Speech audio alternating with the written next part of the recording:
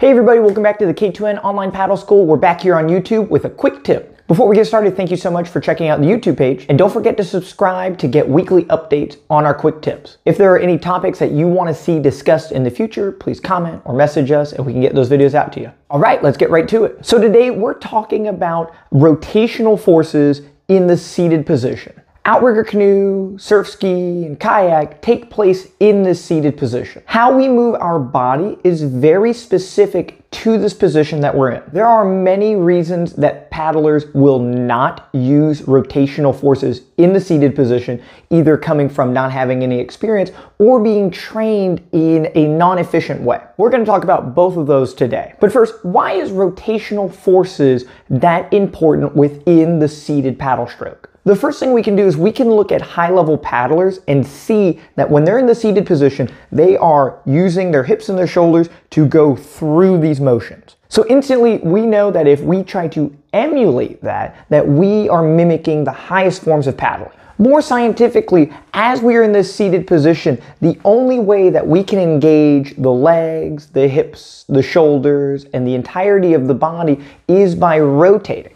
If we are bending forward and sitting up, we are only using some of our muscles. The amount of leverage and torque that we can create from moving our legs to power the hips, to power the shoulders is maximal as we rotate. Rotational forces reveal themselves in many athletic motions. At the K2N Online School, we use analogies like throwing a football, throwing a javelin, throwing a punch. There are so many dynamic motions that come from rotating the body. These leverages, the torque, all of these things are the forces that we use to propel the boat. By not utilizing your rotational forces, you're barring one of the best movers that the human anatomy can provide. Being in the seated position specifically, we are limited with how we can connect our body because we have an inherent amount of weight on our sit bones. So now that we know why rotational forces are advantageous within the stroke, we can look at the reasons why paddlers are not utilizing them. The first reason stems from being inexperienced with the motion. As you learn new movements, it is hard to engage the entirety of the body. It is easy to move your arms independently of the body. If you watch any motion being taught, typically the first thing we do as humans is try to just use our arm to complete that motion. Give a 4-year-old a ball and they pick it up, they are just going to use their arm and just try and throw it like so. Only from specific training do we know to turn the body, load the arm, rotate the hips, push off the leg, and to throw in a very efficient way. All of that is very learned. Very seldom does somebody know to do all those things inherently to throw a ball as opposed to just pushing the arm as hard as we can. Using that analogy back to paddling, it is easiest to sit and lock the entirety of the body and only move the arms. So we're taking a canoe stroke,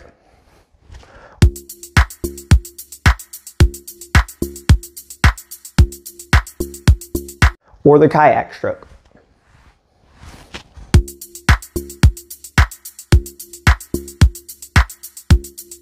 What compounds on this is the inherent stability demand of individual boats. The more we move the hips and the shoulders, the more we are interacting with the boat by shifting our weight around. The chance of falling out of your vessel go up dramatically.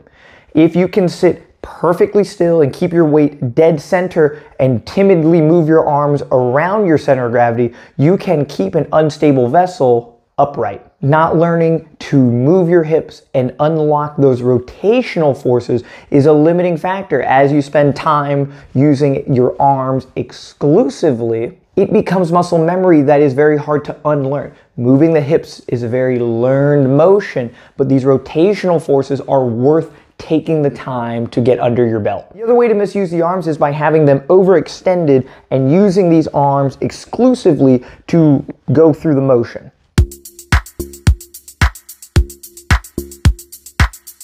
Compounding this by leaning forward and sitting up and staying very square with the motion, now this is a learned movement that typically translates over from dragon boat.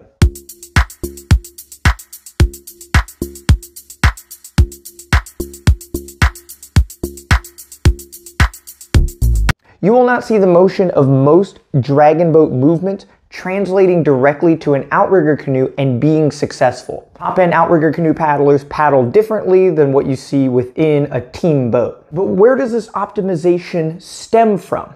There are other single blade paddle sports in which we see both arms extend out and completing the paddle stroke with a high level of success. Those two are stand-up paddleboard and high knee canoe. What is the difference between SUP, high knee canoe, and the seated paddle sports which we've distinctly labeled today? The answer to that is the freedom of hip motion. Within the SUP and the high knee canoe, you can literally move your hips through space back and forth throughout the stroke. They tangibly go forward and down towards the water, and as you're completing the stroke, those hips are moving through space.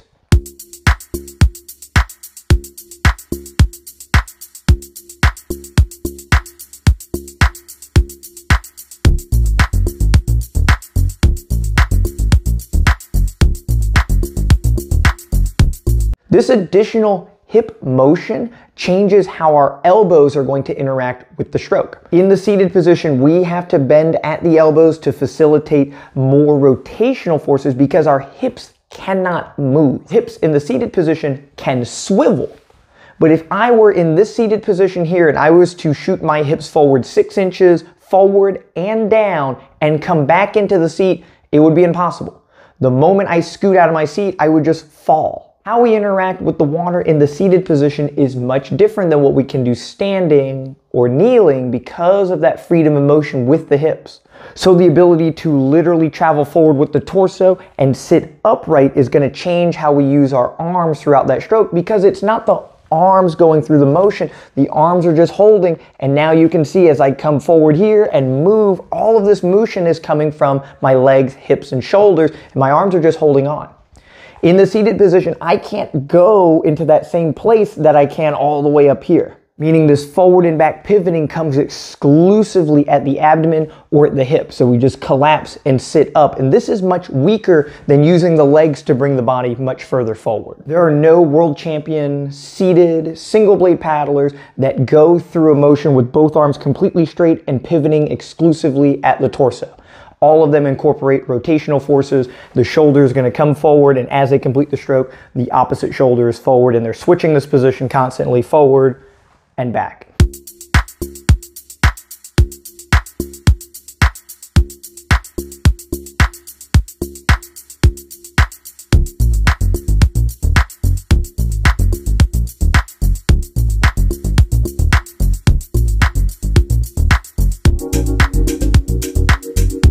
This is one of the fun aspects of Outrigger Canoe translating directly to the Surfski. Because we're in the same seated position, how we operate with our body is very similar. The Outrigger Canoe will feature a little bit of leaning forward and sitting up, and the Surfski is exclusively rotational, but there is still rotational forces that correlate between the two disciplines.